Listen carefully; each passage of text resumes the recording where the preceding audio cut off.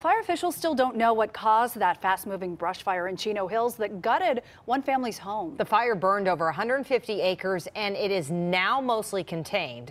Firefighters were battling this brush fire on Falling Star Lane and Chino Hills Parkway for several hours yesterday and remained at the scene throughout the night. And that's where CBS 2's Tina Patel is live in Chino Hills with the latest on all of these efforts. Tina.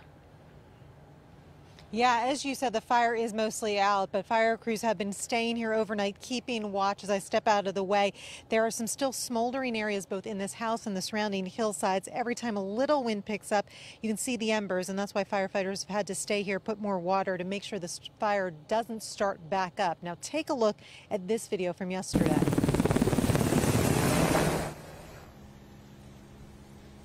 You can see how quickly that fire was moving at points. It started around 2 p.m. Within hours, had burned more than 150 acres.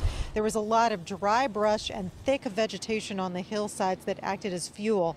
Fire crews worked quickly and they were able to save most of the homes in this area. But unfortunately, one home did burn. It belonged to Tony Forrest. She said her family built their stream home 20 years ago, and she thinks more could and should have been done to save it. And it's getting worse and worse and worse. And I said, what are you guys doing?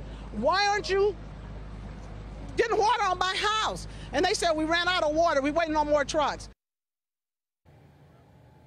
Chino Valley Fire did admit that they had some issues with water pressure yesterday, but they said they did their best. They are glad that the family was able to get out of this home safely and that all the other homes in this neighborhood were saved.